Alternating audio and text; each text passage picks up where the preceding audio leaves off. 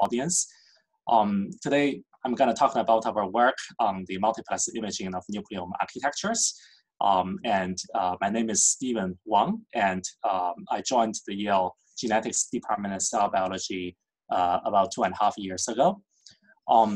And we're interested in, how DNA is packaged in the nucleus. We know that the interface chromatin is spatially organized in the nucleus of a cell.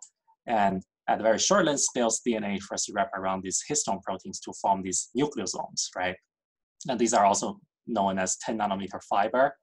And then at a very large length scale, individual chromosomes actually occupy distinct nuclear space during the interface of the cell cycle. And these are called chromosome territories, or CTs. And in the past decade, thanks to the invention of a sequencing-based technique called Hi-C, we now know that at this length scale of about 100 to 1000 kb, there are these topologically associating domains, or TADS structures. And these largely define the scope of promoter-enhancer interactions. And within a TAD, you basically have sometimes promoter-enhancer interactions, and sometimes the whole TAD is a giant loop itself. So these are regions on the genome that are consecutive and have a lot of self-interaction inside. And these structures are proposed to be building blocks to build up larger chromosome structures. And when they do so, they seem to be sorted into two compartments called the AB compartments. So A compartment is enriched with active chromatin, and B compartment is enriched with inactive chromatin. And there are also other sequencing techniques that profiled the association of chromatin with other nuclear components. For example, people found that there are specific regions of the genome that are proximal or in contact with the nuclear laminar, and there are regions that are in contact with nucleolus, and these are known as laminar associated domains, or LADs, or nucleolus associated domains, or NADs. And we now have evidence actually the chromatin organization at each of these length scales is at least associated with gene expression regulation. For example, regarding the TADs and compartments, when people are studying the limb development, the arm and hand differentiation, people found that that's mainly controlled by this HOXD gene locus. There are multiple genes in here. And up and downstream of HOXD, there are two TADs. And when the TAD that's upstream spatially engages the HOXD locus in 3D, you get hand differentiation. So those tissues becomes hand. When the TAD that's downstream of HOXD spatially engages the HOXD gene locus, you got arm differentiation. And so this example basically shows us the spatial assignment of a gene locus actually can change, and it can be assigned to the upstream or the downstream of a TAD, and this will change the gene expression pattern and leads to different differentiation result during development. And regarding the compartments, here is an example. So here we're plotting the compartment scores of human chromosome 21 in two different cell types. And these compartment scores are basically like, if you see the blue bar, it's an active score. That means that TAD is compartment B. And if you see the red bar, that means compartment score is positive, and that TAD is in compartment A. And there are 34 TADs on human chromosome 21 along the x-axis here. And the x-axis is essentially the ID number of the TADs. And we see that the compartmentalization scheme between the human embryonic stem cell and this human long fibroblast IMR90 cell, they are different. More specifically, TAD 16 to 21 here are largely in compartment B in the human embryonic stem cell. However, in the long fibroblast, they switch to compartment A. And this kind of compartment switching behavior has been shown in multiple biological processes, such as cellular senescence, hormone response, cultural differentiation of cells, and also cancer. And these compartment switches, they have been shown to be associated with gene expression changes. When you switch from B to A, it's more likely that the genes inside becomes more active. So there's a consensus, or like a rising hypothesis in the field, which is saying the AB compartment organization is actually one layer of gene expression control that could act on top of the other mechanisms such as promoter enhancer interactions. So these examples also demonstrate the importance for us to understand the 3D genome organization. However, this topic historically has been a challenging task due to technical limitations. So there are two main techniques that people use when studying 3D genome organization. One is called the FISH, the other is Hi-C. Both are very powerful techniques. However, both have its limitations. And to quickly go over the two techniques, the FISH stands for fluorescence in situ hybridization. And in conventional DNA FISH, what you have are these oligonucleotide probes that are labeled with fluorescent dyes. And these oligonucleotide probes, they have the reverse complementary sequence to their genomic target. And when you do the heat denaturation, you can actually open up the target DNA double strand, and your oligos can hybridize to them. And then with fluorescent microscopy, you can image and pinpoint where these labeled genomic loci are in the nucleus. So this is intrinsically like a single cell technique and even single molecule technique. However, the challenge here is we can only detect a few genomic loci at a time, and that's because different genomic loci, they need to be distinguished with different fluorescence colors, otherwise you don't know their genomic identity. And there are only several spatially distinguishable fluorescent colors available for doing this. And of course, we can try to combine different colors to generate like combination of colors into a pseudo color, but that's still not many. So in essence, one can not easily get systematic information with this technique. And then, sorry, there's some background. Some people didn't mute. We can see another technique is a Hi-C, and that stands for high throughput chromosome conformation capture. And in this technique, what we have is essentially, it's a chemical and sequencing based technique. And in the first step, it's relying on the fact that the DNA, particularly in a eukaryotic chromatin, is heavily coated by protein. And using chemical cross-linking, one can actually cross-link the proteins that are holding the DNA sections that are making spatial contact. And then one can use restriction enzyme to cut them. And with ligation, you can generate these novel junctions that indicates which DNA section is interacting with which DNA section. And then you can actually cut and pull down these novel junctions and sequence them with high throughput sequencing. So the benefit of Hi-C is it's really systematic as all other sequencing-based technique. You get a whole genome, all pair of genomic loci in the genome, which one is interacting with which one. However, the downside is, first of all, it measures like a contact frequency between different genomic loci rather than the real 3D positions of these genomic loci in space. And furthermore, most of the application of this is still based on a population average method. So I do have to say that there are multiple versions of single cell Hi-C available now. However, most of the discoveries and the most widespread version of the technique is still based on population averaging. So you average many single cells to get a Hi-C profile. So the key technical limit here is then, how do we get real 3D position measurements in single cells and at the systematic level, right? So basically, FISH gives you 3D positions in single cell, but not really that systematic. And Hi-C is quite systematic, but not really in 3D, and usually requires population averaging. So to address this question, because of this technical limit, there is actually a key biological question that has been daunting for many decades. That is, what is the 3D folding path of chromatin at length scales above the nucleosomes, all right? So previously we saw these tabs, these compartments, these chromosome territories, but essentially all of these are larger and larger blobs.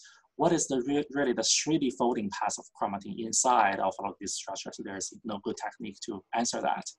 And to address this limitation, in there are actually further questions. So it's one thing that we do this in cell culture, right? But what if we move to the tissue, in the native tissue environment? How is genome folded in 3D across the different length scales that I have shown in single cells of different cell types and cell states, right? When you have a tissue environment, there is not just one cell type usually. And then how is the 3D genome folded in relation to other nuclear components, such as the nuclear laminar and the nucleolus? So previously, different sequencing techniques are required to profile the 3D folding of chromatin or its association with laminar or nucleolus. Can we do these in the same cells so that we can study how the folding is related to the nucleolar and the laminar association? And finally, how are the 3D genome variations among the cell types or states associated with gene expression changes?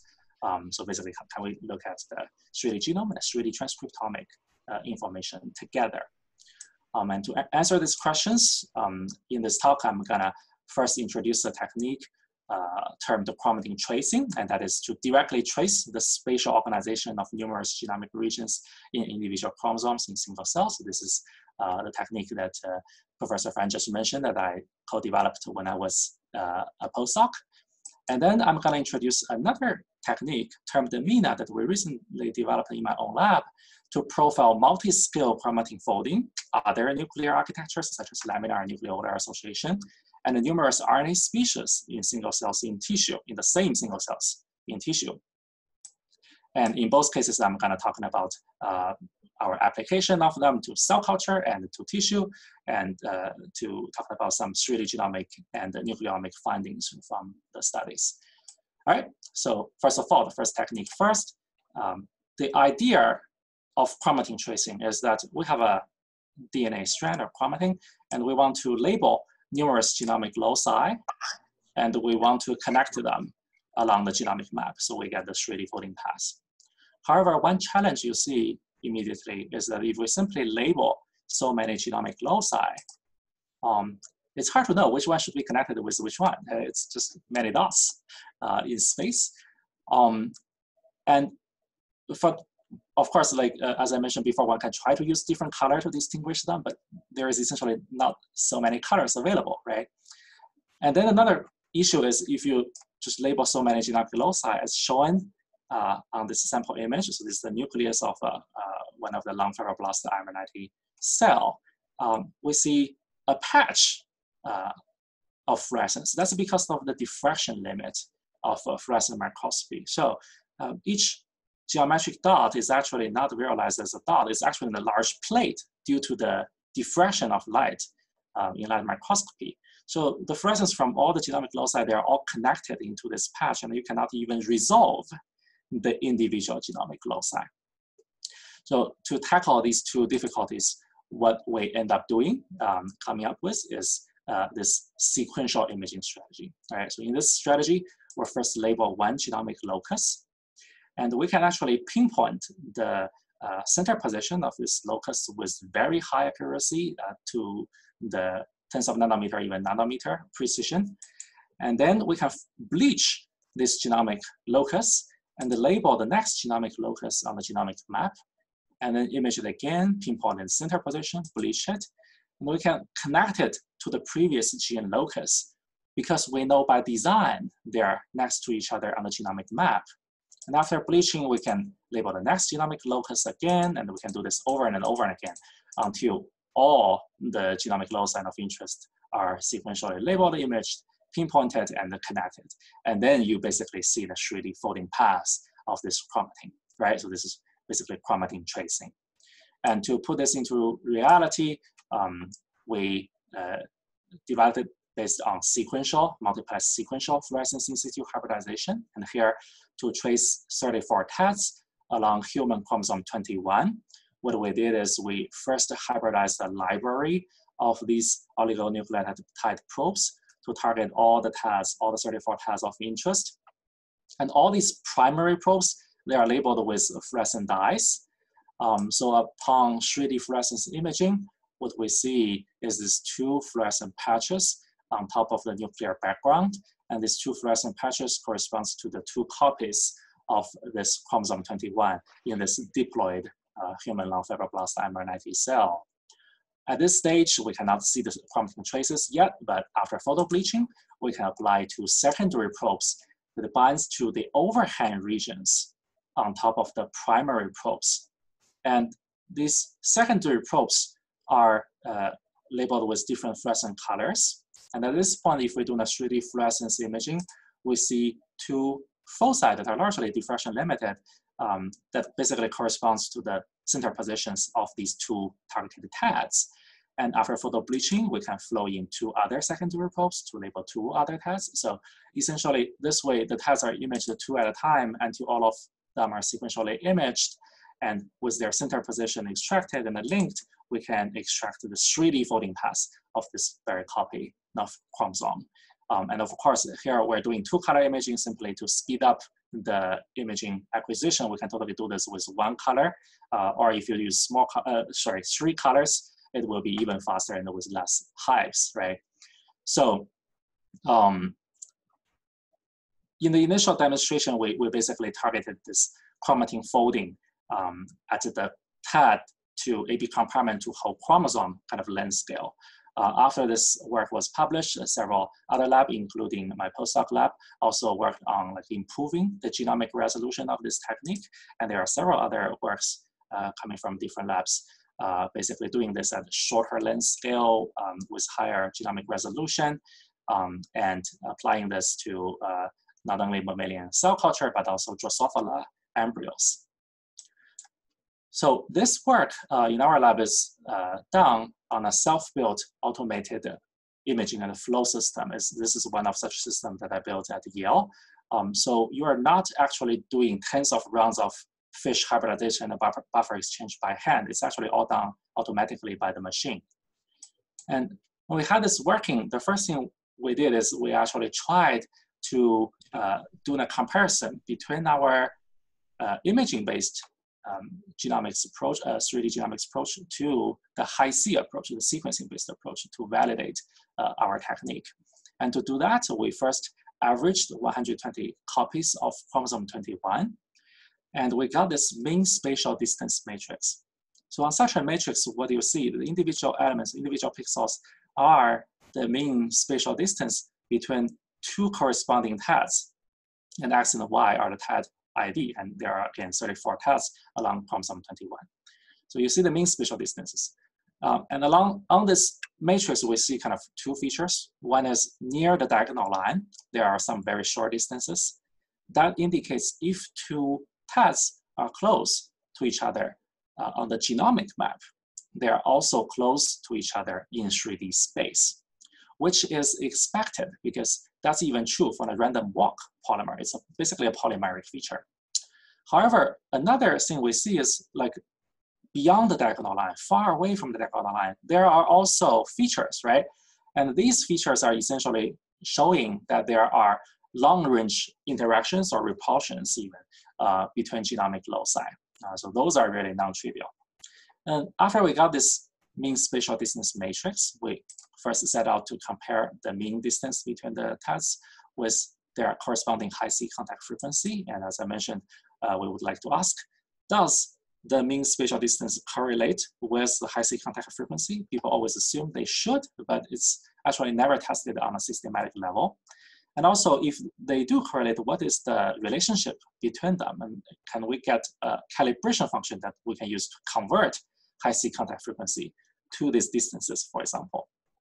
And to answer these questions, we basically plotted our mean spatial distance against the inverse Hi-C contact frequency. And we see that on chromosome 21, there's a very strong correlation between the two measurements. And the same high correlation above 0.9 is, or close to 0.9 is also observed in chromosome 22 and chromosome 20 in the same cell line. And when we fit a power law function, note this is a log-log plot, so a straight line is actually in a power law function.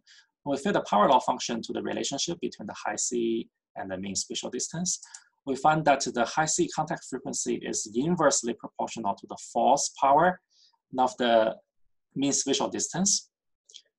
Based on a previous mean field model, people were guessing that the power law function, the scaling factor here should be -3. However, people also realized that there may be some oversimplification in that model, and in the more realistic setting, the scaling factor should be, the absolute value should be higher than 3.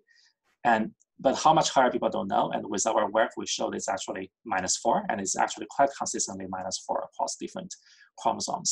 So with these data, we basically show that the mean spatial distance indeed highly correlates with the high C contact frequency, and which leads to a calibration function that people can use to convert their high C distance to spatial distances, hopefully.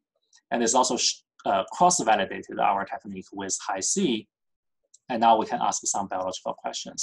And here, just to go through some of them.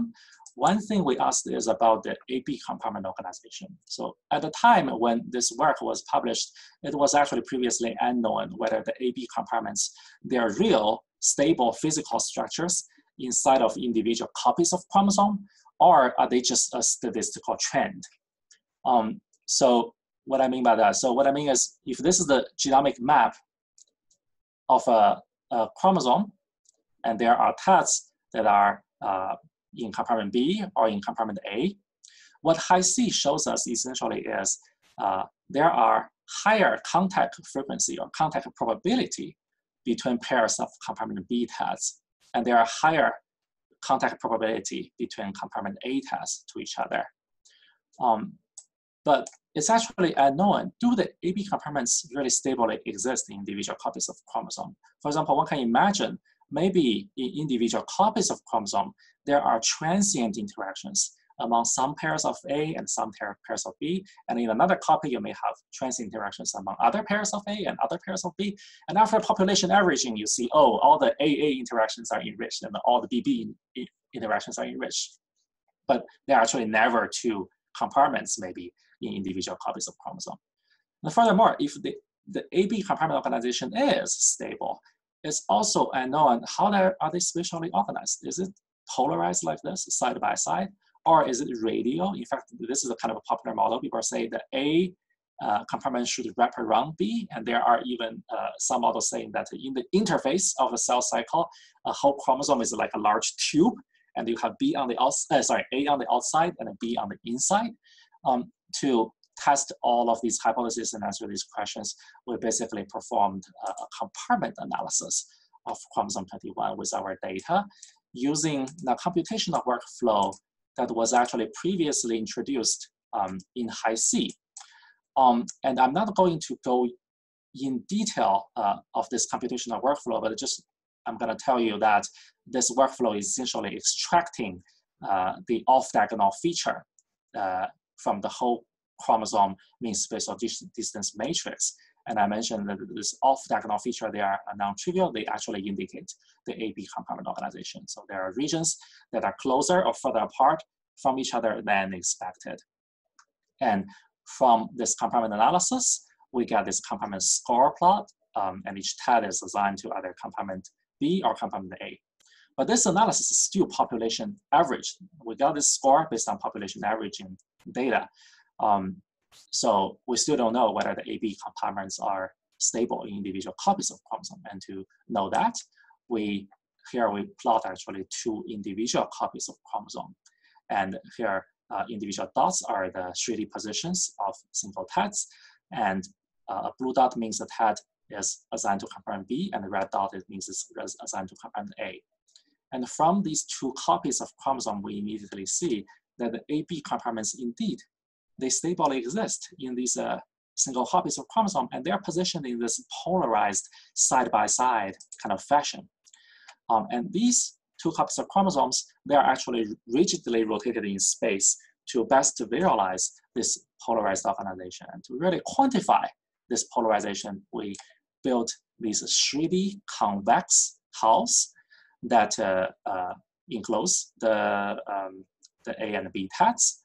And we defined this value called the polarization index, so that when the 2 compartments, they're really polarized and separated in space, the polarization index is 1.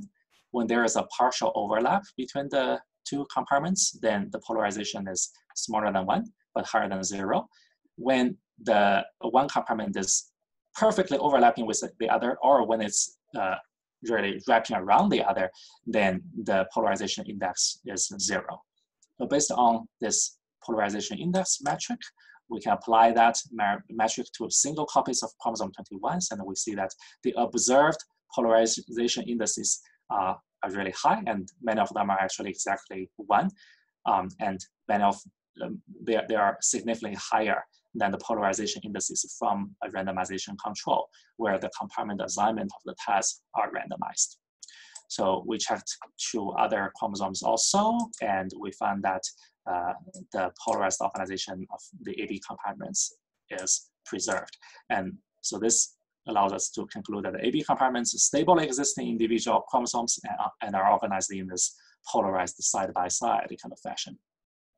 So this technique not only have single cell resolution, it's actually also the single chromosome copy kind of technique, right? So if it's a diploid cell and 2 copies of the same chromosome have difference, we actually can see that. And in this first work, we demonstrate that with a study on the active versus inactive X chromosome. So in female mammalian cells, the 2 copies of X chromosome actually are different. One of them undergoes this process called X inactivation. So after that, all the genes on the inactive X chromosome are largely transcriptionally silenced.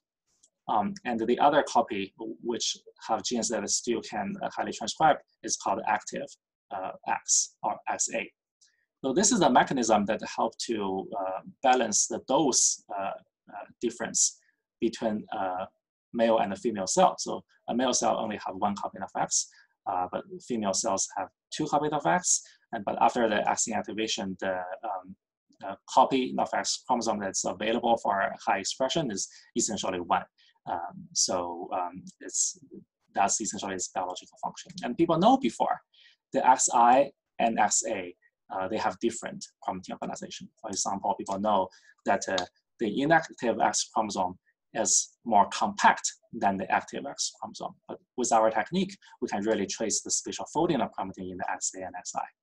And to do that, we combined the chromatin tracing with co-immunofluorescence, and here we're targeting using co-immunofluorescence histone variant that's enriched in the inactive copies of X chromosome. So here you see in the primary hybridization of the chromatin tracing, we see 2 patches of the fluorescence that corresponds to 2 copies of X chromosome, and one of them is colocalizing with this co-immunofluorescence signal, and that is the inactive X chromosome. The other copy is XA.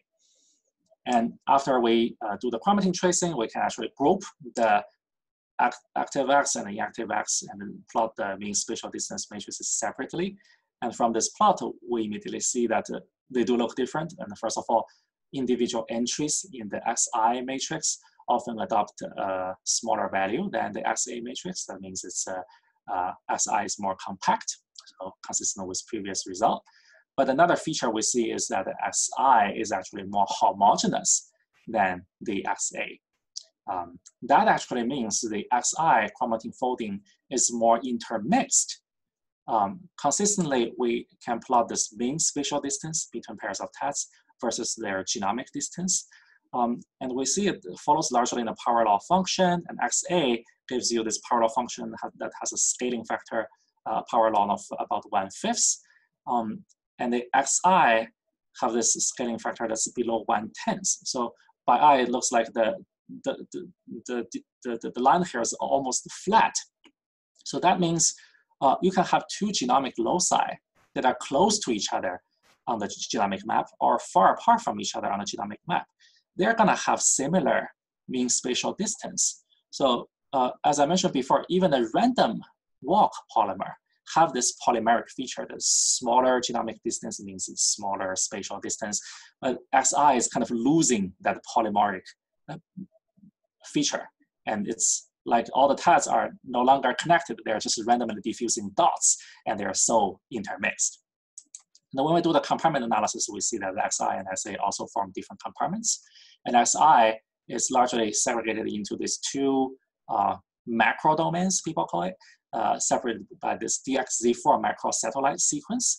And this was consistent with several previous studies using a allele-specific high-C technique. And the XA is separated into two compartments that corresponds to the P and Q arms of the human X chromosome. And these X-specific compartment organization are also stable in individual copies of chromosome and organized in a polarized fashion, although the extent of the polarized segregation for the XI compartments are much weaker than all the other chromosomes. And that is consistent with the more intermixed organization of XI, we think. So this leads us to conclude that the X active and the inactive X chromosome adopt drastically different folding and compartmentalization. So fish traditionally has been applied to both DNA and RNA. And in another related work, which Professor Coskun actually introduced nicely 2 weeks ago, we applied it to RNA, and this is the merfish technique, right? And here we can use multiplexed sequential fish to image 100 to 1,000 distinct RNA species in single cells. The key here is like we don't do 1,000 rounds of hybridization. We actually do the combinatorial barcoding. So now, first of all, each RNA species is still labeled with a library of these oligonucleotide probes, but we have actually 4 different kind of secondary sequences that can bind to each RNA species. So this RNA species is designed to show up in not just 1 round of secondary imaging, but actually 4 rounds of secondary imaging. And let's say we have 16 rounds in total of this sequential fish, and an RNA species shows up in 4 rounds of them, then that actually gives us a 16 choose 4 kind of combinatorial barcode, and a 16 choose 4 combinatorial barcode can allow us to image and distinguish thousands of RNA species. And here's essentially the imaging idea. If the RNA shows up in 1 round of fish, we consider it to have digit 1, like in that round of readout imaging. In the next round, if it doesn't show up, then that bit is 0. And the 3rd round shows up again, that bit is 1. And after n rounds, you have an n-digit binary barcode. And based on your codebook design, you can know, okay, this barcode corresponds to GNA, a transcript from GNA, and this barcode corresponds to the transcript from GNB. And this is what the real data looks like. We basically image, bleach, and image again. So like each imaging is, of course, we do hybridization of 1 particular secondary probe. We image and bleach and hybridize the next secondary probe, and do so on and so forth, and finish all rounds of hybridization, imaging, bleaching steps. And to show the full demonstration, here's 1 cell. And in this region, there are several molecules. And this molecule number 2 here, we see that it shows up in hybridization round 4, hybridization round 7, hybridization round 10, and round 12. So we know its code is 0001, 001, 0010, 1, 0000. And by design, we know that molecule number 2 here is EGFR. And we also built in an ever robust encoding scheme into this technique, so that even when we have a single bit error, we can actually correct it. This is basically a coding scheme borrowed from telecommunication called Hamming distance coding scheme. All right. So when I was on the job market, when I was giving the job talk, this is my last slide, and I showed that I was listing that the chromatin tracing technique is supposed to be compatible with co-RNA fish, and I showed it's compatible with co-immunofluorescence. So we expect it to be broadly applicable to different cell types, cell states, in both cell cultures and tissue sections from different model organisms. And this is exactly part of our current work. And in a new technique called MINA, we basically try to integrate and expand this highly multiplexed DNA, RNA, and protein imaging and apply to mammalian tissue section. And we developed this technique with several biological questions in mind that I talked about at the beginning. One of them is in the native tissue environment. How is the genome folded in 3D across different length scales, right? Not just TADs to chromosome, but also smaller length scales. in single cells of different types and states.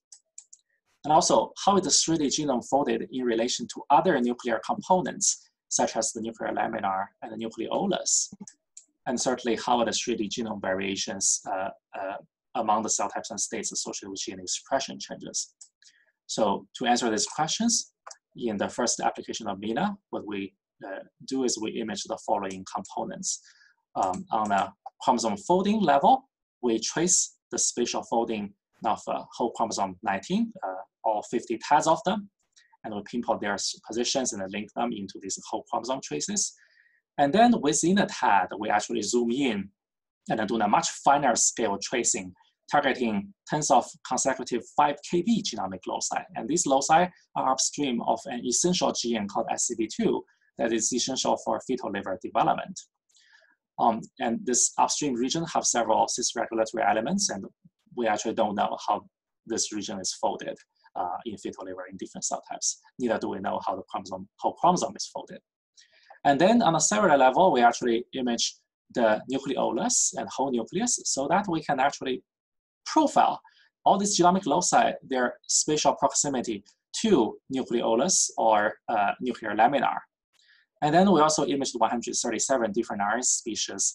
55 of them are cell type marker genes, and the others are genes along chromosome 19, so that we can distinguish different cell types. We also image the cell boundary so that we can really segregate individual cells.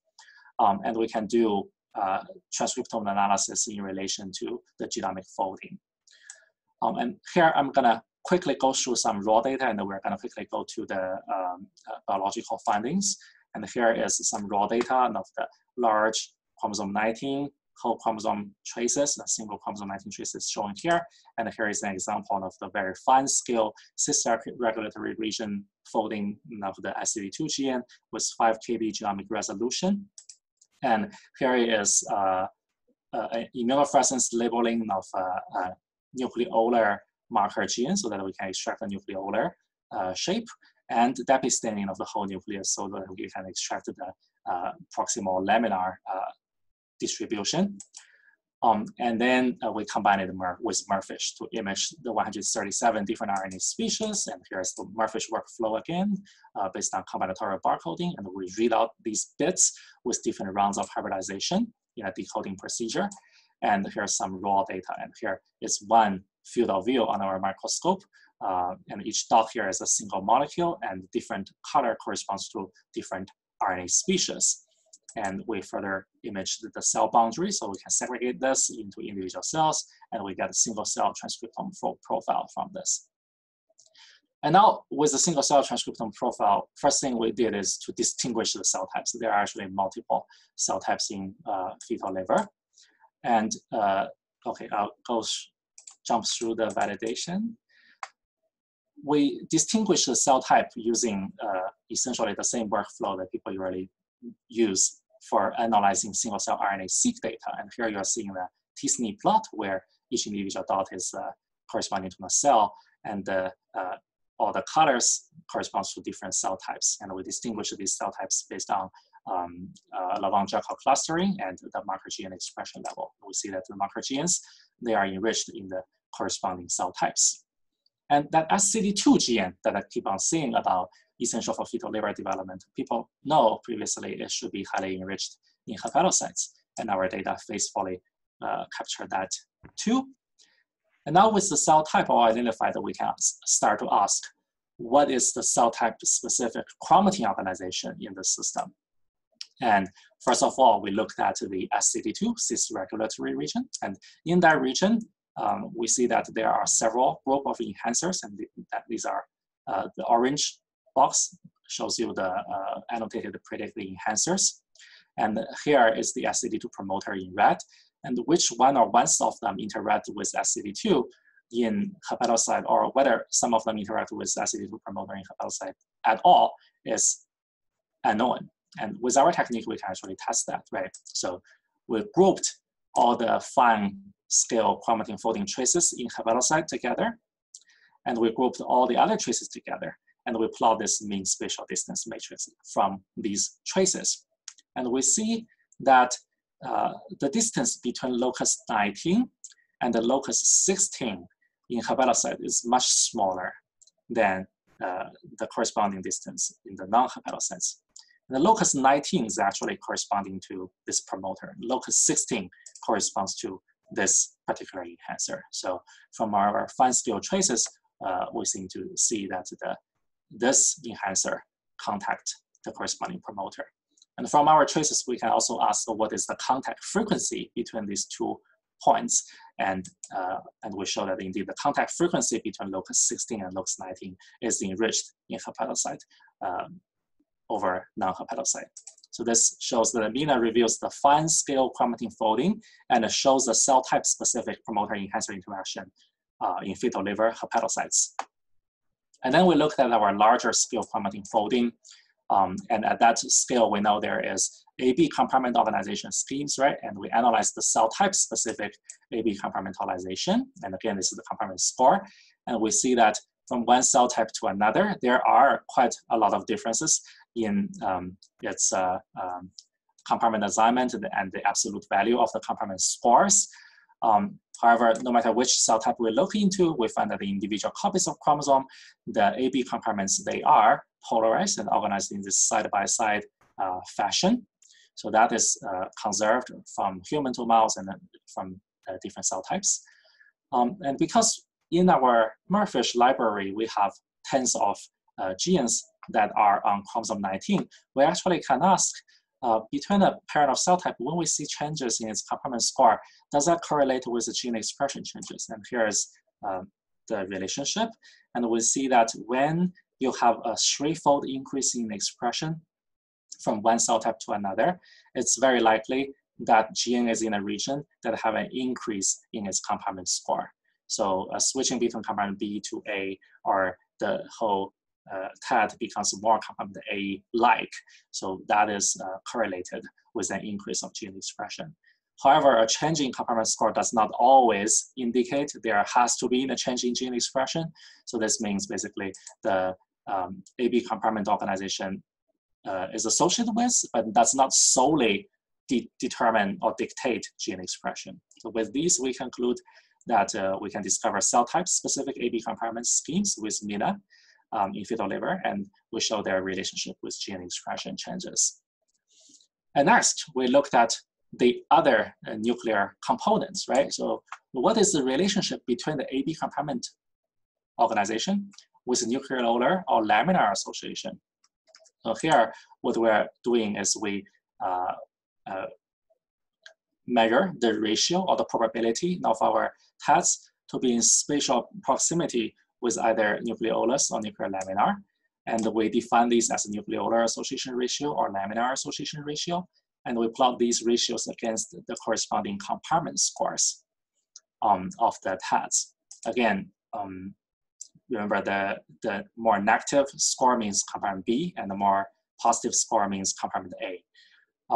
And based on previous studies, based on previous findings, we already know the inactive chromatin is enriched in compartment B.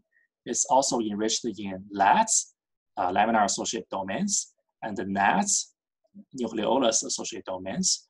So one would imagine the nucleolar association ratio and the laminar association ratio should both negatively correlate with the compartment score. And that's exactly what we see. So in different cell types, we always see this negative correlation. This is true for all cell types we looked at. However, one thing we didn't expect is there are actually these systematic differences between cell types, right? So for example, here the pink dots shows you data from this cell type called erythroblast. And this blue dot shows you data from this cell type called proerythroblasts. And these are two cell types that are very close to each other in their developmental relationship. However, one have systematically higher nucleolar association ratio than the other, and higher laminar association ratio than the other. The compartmentalization scheme of these two cell types are actually nearly identical, but we see the systematic differences in their laminar nucleolar association. And on the other hand, after I show this AB compartment organization in a side-by-side polarized fashion several years ago, people keep on asking me, is it because the B compartment here is dragged by the nuclear laminar or nucleolus? So it's dragged into this polarized organization. With our new data, we can actually check that. So here we grouped different chromosomes based on whether it's associated with laminar or nucleolus or not. And we found that those chromosomes that are not associated with laminar or nucleolus, they actually have similar polarization indices as those chromosomes that do associated with nucleolus or nuclear laminar or both. So this data basically show that the laminar association or nucleolar association are not solely determined by AB compartmentalization, nor vice versa. All right, and finally, we have this really unexpected discovery of the localization of genomic loci relative to chromosome surface. So the idea is that we have all the TADs in a chromosome, so we can define a chromosome territory, and we can ask whether a TAD is on the surface of this chromosome territory or inside, and we can plot this chromosome surface ratio against the compartment score. And we see this upward check kind of shape for all different cell types. And this is showing that for a very strong compartment A TAD, like with very positive compartment score, or a very strong compartment B TAD with very negative compartment score, those TADs tend to be on the chromosome surface. And the more ambiguous TAD, like could be A, could be B, the compartment score is kind of close to 0, those are buried on the inside of the chromosome territory. This is actually exactly opposite to what we expected, because using polymer simulation, we can show that based on a phase separation model that's very popular, that drives the AB compartment organization. And that model is essentially saying that TAD A TADs tend to interact with other A TADs, and B tend to interact with other B TADs, so that the AB compartment phase separate. Based on such a model, you would expect the most definitive A TADs and the most strong B TADs, they are essentially the most sticky TADs in the A phase and in the B phase, right? So they should serve as hubs so that other A TADs and other B TADs can attach to. So they should be buried inside of the chromosome territory. And exactly from polymer simulation, we see the opposite trend, right? It's not an upward check, it's actually a downward check. However, when we further add extra chromosomal interaction, stuff on the surface of chromosome or outside of the surface, when they are allowed to interact with the A TADs or B TADs, the polymer simulation can allow us to recapitulate the observed chromatin organization. So this basically helps us to conclude the balance between the intrachromosomal self-associated interactions and extrachromosomal interactions are necessary to establish the observed organization. In summary, chromatin tracing allows direct spatial tracing of the 3D folding paths of chromatin in individual chromosomes in single cells. MERFISH allows image-based single-cell RNA profiling, and MINA enables multi-scale integrative nucleomic imaging in complex mammalian tissue and allows de novo discoveries of nucleomic organization in a cell type specific manner. And the manuscript of MINA work is now posted on bioRxiv. And as a summary of the individual biological findings, we find that the AB compartments stably exist in individual autosomes and are organized in a polarized fashion. The active and the inactive X chromosomes adopt drastically different folding and compartmentalization schemes. In developing fetal liver, the folding of the SCD2 cis-regulatory region and the AB compartments show cell type specific organization schemes that are associated with gene expression. And the laminar nucleolar associations of genomic regions are correlated with, but not solely determined by AB compartment organization, nor vice versa. And the TADs with strong AB compartment identities tend to localize to the chromosome surface, and the balance between the intrachromosomal self-associated interactions and extra-chromosomal interactions are necessary to establish the observed organization. Finally, I'd first like to thank Professor Xiaowei Zhao, my postdoc advisor, and all my colleagues and co-authors on the chromatin tracing work. And I'd like to thank my current lab members who contributed to the MINA work. And the MINA work was led by 2 talented graduate students, Miao and Dian Fang here. And I'd also like to thank my collaborator at Yale, Professor Samuel Cass from the postology department. in collaborating with us on the MENA work. And thank you all again for attending this seminar.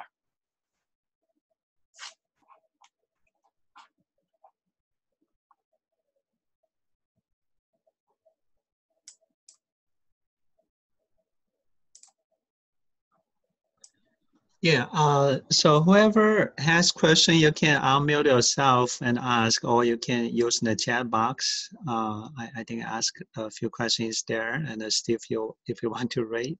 Definitely, yeah. So the first question asked by Rong is, how many cells or nuclei can be imaged? So our throughput currently is thousands of cells per run, and I think we're close to 10,000 cells per run, and each run is 2 consecutive days for the MENA work. And how long each run takes definitely depends on how many genomic loci we want to look at. And here we're imaging, let me think, close to 70 genomic loci. That's why it's taking 2 days rather than just 1 day. And the second question is, let me see, also asked by Rong, what is the requirement of tissue sample processing? Okay, great question. So our first demonstration is using fresh frozen tissue, cryo-sectioned, and then fixed later with a 20-minute fixation procedure. So it's not a heavily fixed tissue, although currently we are testing, adapting this technique to much more heavily fixed tissue, because in a clinical setting, actually that's sometimes required, and most times what people tend to do. And the third question from, okay, many questions on I'll actually enlarge the window. From Professor Coskun is, what is the effect of histone proteins and their epigenetic modifications on DNA labeling and the chromatin modeling? Can this be incorporated into imaging approach? Indeed, great question. So I think this question is multifaceted. One facet of the question, if I understand correctly, could be that, so we have different epigenetic state of the DNA, right? Some are, for example, open chromatin, some are closed chromatin. How do they affect the chromatin tracing procedure? Is it true that we essentially only detect the open chromatin and not the closed chromatin? So the short answer to that is, it seems we're fine. We can detect the open chromatin and closed chromatin, no problem. I mean, even quite like constitutively repressed genomic region, the fish do work on them with similar efficiency as the open chromatin. So the procedure is kind of robust on that front. And another facet of this question is, can we do this epigenetic labeling together with chromatin tracing? I think that's indeed a possibility, and in fact, we're trying to work on that. So yeah, and the next question from Dr. Joe Gennaro is, in the 3D plot of the spatial locations of sequential tags, what is the spatial resolution of locating each tag? Okay, we didn't report it in the paper, but we actually did quantify that. In our first demonstration of the chromatin tracing, the spatial resolution is, after all 20 rounds of imaging and all the correction, in 3D within 50 nanometer. So that's the localization precision.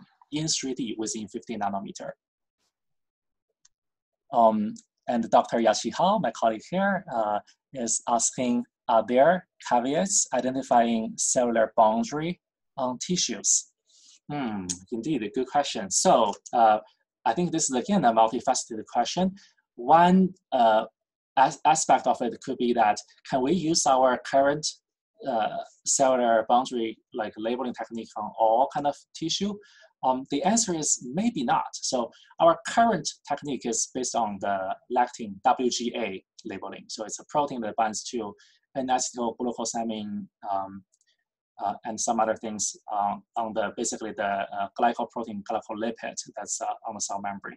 And you can imagine some cell types actually don't have these glycolipid and protein on the cell membrane. And actually, some of my colleagues were telling me that their particular tissue of interest may not support this for certain cell type, for example.